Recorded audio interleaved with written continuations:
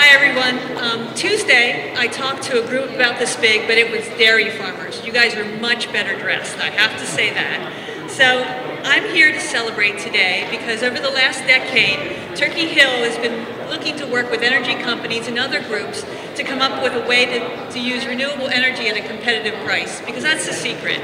We can't do this sort of stuff if it costs us so much more than it does to use other energy. So in 2011, we partnered with Lancaster County Solid Waste Authority and Energy Partners, and they built 2 huge wind turbines that are just less than a mile from the dairy out on Turkey Hill, which overlooks the Susquehanna River. Those 2 turbines produce 3.2 megawatts when they're turning. They don't always turn, but they also supply about 20% of our energy needs, which was really a great first start for us. It was actually the first commercial wind turbine project in south central Pennsylvania.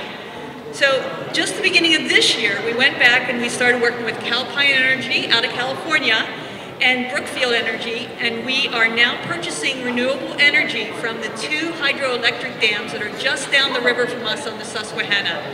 The Hopewood Dam is about 7 miles away, and the Safe Harbor Dam is about 3.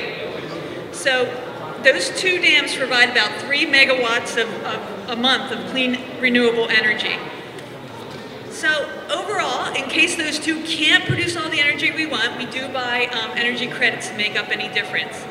So our president always said, you know, people say it costs more to use renewable clean energy, but we don't believe that, and we're going to start looking for those projects that make sense. And with these 2 projects, we found that, and we've done it. So starting this year, 2019, our dairy in Conestoga, Pennsylvania is 100% renewable energy. 20% wind, 80% hydroelectric.